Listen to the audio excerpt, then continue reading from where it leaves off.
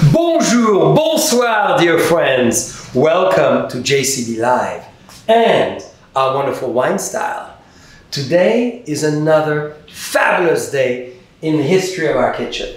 First, I'm very importantly with my friend Rafa. We're drinking in honor of another close friend of ours whose music is always playing with us, John Legend, and we're drinking the LV Chardonnay. Today we will be demonstrating sorbetto, sorbet gelato. So this is a very exciting history as well, because the Asian were known to eat the frozen roots with ice way back. And then the Egyptian, the major pharaoh, were always serving a little bit of infusion of fruits, of herbs, you know, very cold, served as a sorbetto. But it's a French name, sorbet, or in Italian, sorbetto. And what is so exciting, even though the French may be at the origin of it, the gentleman who mastered it is Mr. Latini in the 17th century in Italy, and in the southern part of Italy, of course. So we owe again something to the Asian, to the Egyptian, and of course the Italian and the French for managing something magical that melts in our mouth and is really a combination of very healthy and unique fruits, ice, a little sugar, a little water. But today we're going to enjoy it with LV Chardonnay. But before we tell you more about the Chardonnay, we're going to have Rafael demonstrating us how we do it. Yeah, cheers. Have you noticed he always needs 2 sips before every recipe? I love that. I mean, what can you do, you know? So, for this recipe is, we're gonna make, just like Joshua explained that to you, we're gonna be making a peach sorbet. This is a nice fresh peaches that I picked from the garden this morning also. Organic, biodynamic. For this recipe, I'm gonna start by making first the simple syrup. So for the simple syrup, we're gonna do of 4 cups, it's equal parts of water and sugar. So 4 cups of granular sugar. And I love the fact that we make it our simple syrup, of course. You could buy it already pre-made, but it's certainly never as good, right? Never. So the 1, 2, 3, 4, and 4 cups of water, of course. And that's what we're gonna do. We're gonna make simple syrups. And we're gonna make a twist today. Rafa, we're gonna add a little bit of the LV Chardonnay from Napa Valley, and this is the twist to our sorbet. So we're gonna bring it out to a not to a boil, but you're gonna heat up slowly, a medium heat until all the sugar dissolve. Once when you're 10 minutes in, you're gonna start seeing everything, all the sugar dissolving, and it's gonna be pretty delicious. And I've seen people doing sorbet with wine as well, because 85% of a bottle of wine is mainly water. So of course, it's very good. So there's a recipe in the Rhone Valley, cantaloupe or watermelon sorbet with Côte du Rhône rosé. So we made pretty amazing. We got that recipe we make with the cab with the Sharif from Buena Vista. We make the Sharif ice cream. That's one of my favorites that we always make. 7 great varieties blended together. So for this one, like I say, we're just gonna dissolve the sugar. So the next, John Charles, this is like what I call the C-section. Ooh, a nice crumb going into the peach. Those are beautiful peach. So you keep the skin, huh? Yeah, keep the skin. So what I'm gonna do on the skin, so they're nice and ripe, just kind of like that with a paring knife. Yes. So this is 2 pounds, and I'm gonna do a mix because this is a white peach because we have different varieties. And also, if I really want to do, I can go crazy and do what? Nectarine. The nectarines are so juicy this year. So juicy, yes. Look at this, how ripe it is. It's nice and ripe. So you create this incision for what? So when you put them, we're gonna blanch them, real quick blanch. So by the time you put it in the boiling water, the skin is gonna peel kind of to the side, and just go like easy to peel. So that's for ease of and the water, and also a little bit of water goes through it, penetrates, and you know how it penetrates. So it's fantastic. Well, it's looking beautiful. Are you going to throw an apple in there just to add a little? This is the first baby apple of the summer. Yeah. Who knows? So for all this- kinds of flavor work for sorbet. It's 2 pounds, 2 pounds of peaches. So that's gotta go into the water. And dear friends, we're having a Chardonnay from Napa Valley. So we've created this amazing wine with our friend John Legend, the fantastic, incredible, and very talented singer. So this is a full-bodied Chardonnay from Napa Valley. So it's a combination of some of our greatest vineyards right here in the heart of Napa.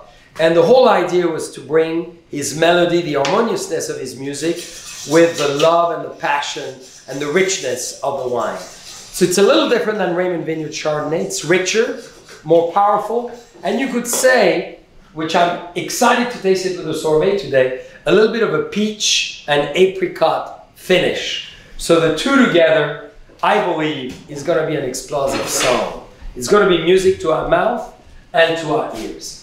So for these ones, literally it takes about a minute in the water, and then that's it. You can pull them out. All right? So now I know your trick. I know why it's so quick to take the peel off. Yeah. There's a trick, and this technique works also for So you put it in the ice. in the ice. So the ice, what it's gonna do is gonna stop the cooking right away, and then not gonna continue cooking, and then it's gonna stop because peaches they can oxidize quickly too. Yes. Yeah. He does that as well with hard-boiled eggs, and I love the techniques because the shell goes really directly out, and your egg is fantastic and melting as well. So you do that with tomatoes as well. Well, that's exactly. That's When what we did the gazpacho. Yes. They call it tomato composé. Yes. Yeah, I don't know this French word, but yeah. So see, Oh, of course, it comes it right comes off. so fast. See, it comes right off the skin. Yes. Simple. That's why we do this. Mother This Nature is and so I can beautiful. just go exactly in that direction with this. The skin is holding, you know, Wow. and it's easy. So you've done basically 4 to 6 little...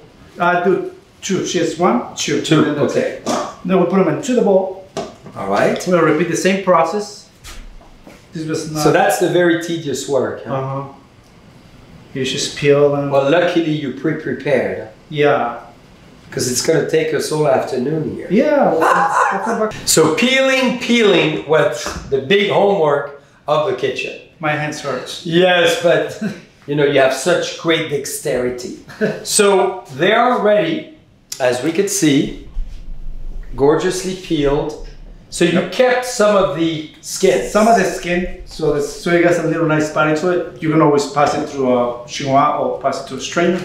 So, But you know, Rafael, which is amazing is the peach, and white peach specifically keeps coming out more and further in the Chardonnay.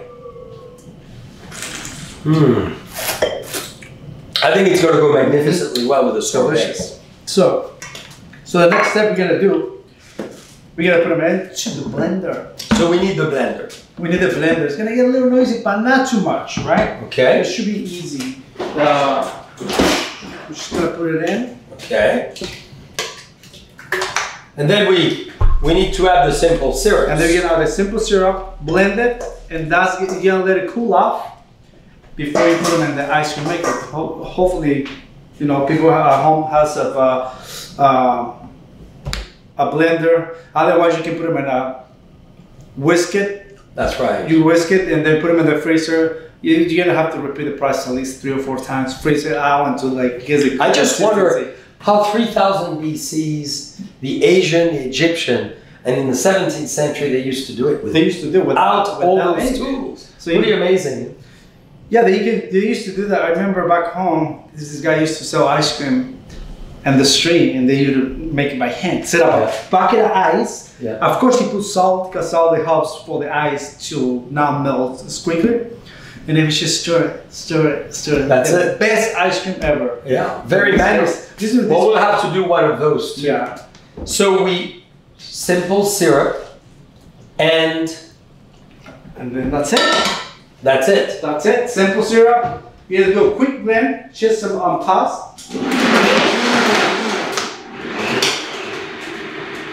And that's it, because I don't want it to break all the. I want nice, the nice body. You want texture to I want it. the texture, I think it's very. This one, to me, I would love to just leave it up, but preferences. Yes. Because you see the chunks in there is It's gorgeous. It has nice creaminess still.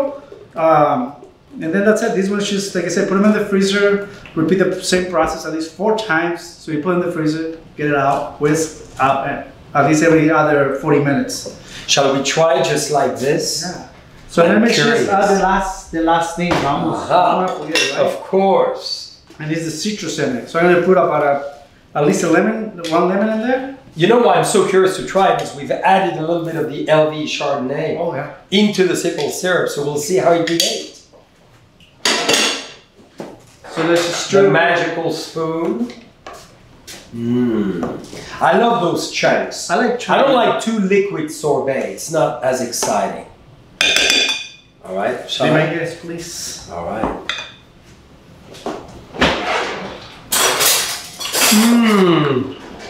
Unbelievable.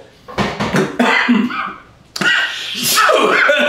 I'm excited with the lemon. Woo! Woo!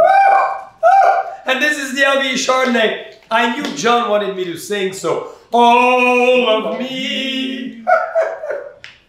That was so good.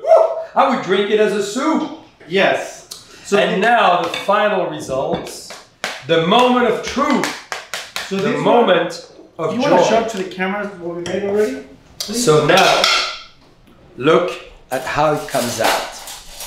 This has that beautiful peach, orange, pale color, great density, and we can see the chunk.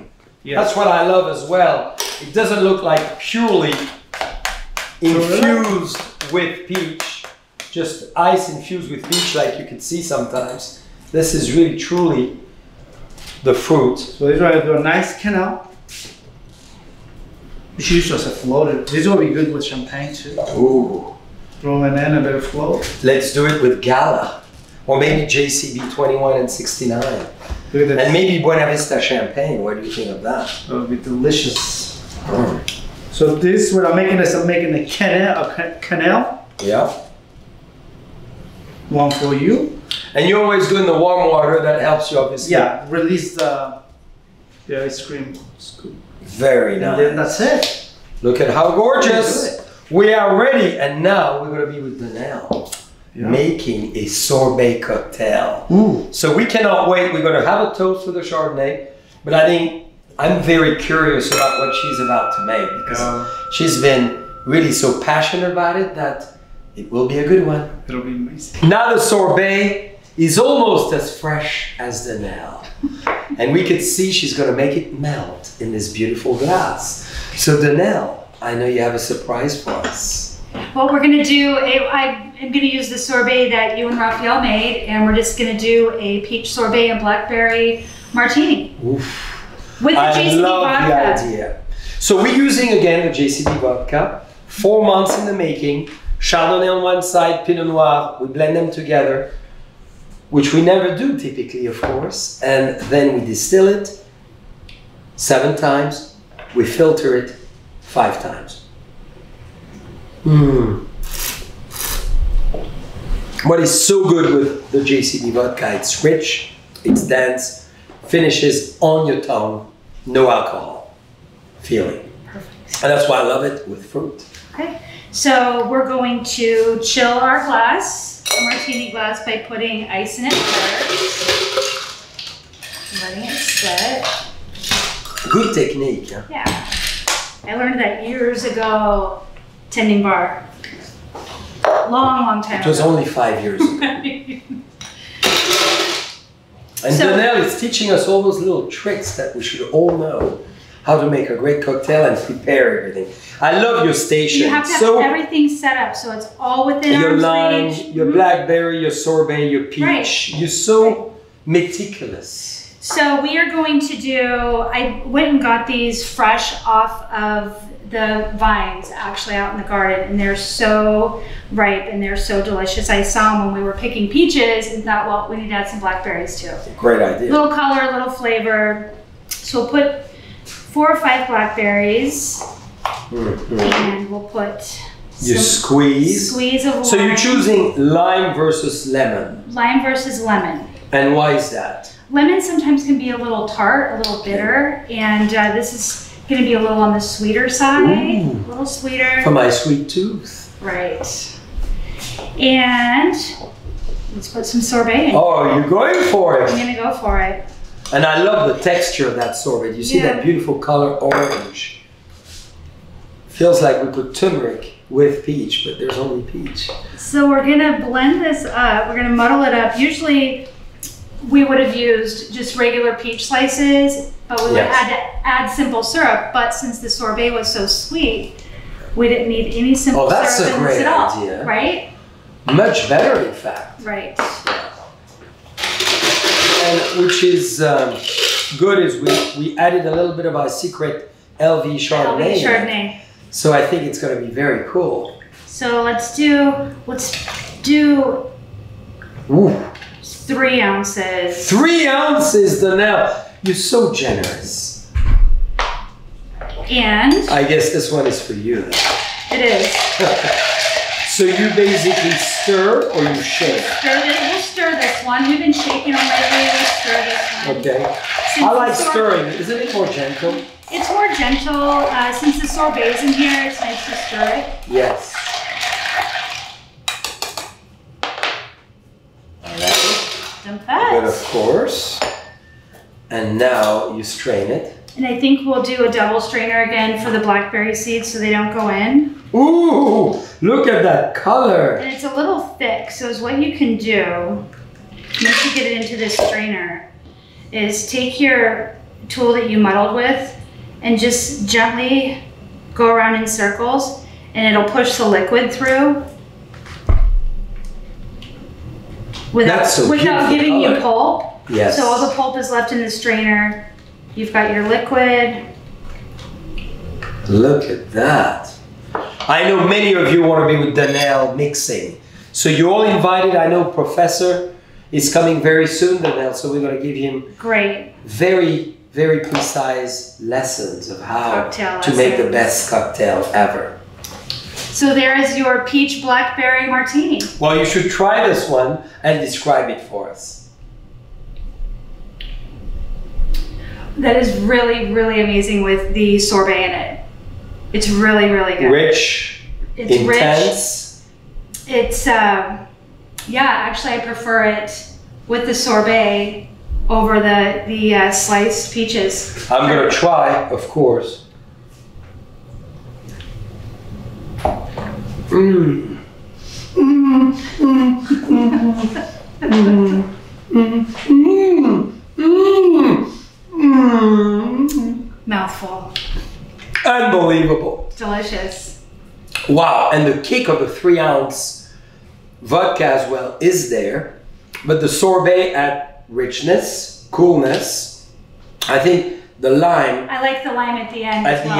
It's at the very end. Very much so, and the blackberries, you feel them too. Yep. I thought they would be overwhelmed, but they're really present as well. Right. Dear friends, Donnell, there's no one better to mix. Come and visit and we'll do cocktails together.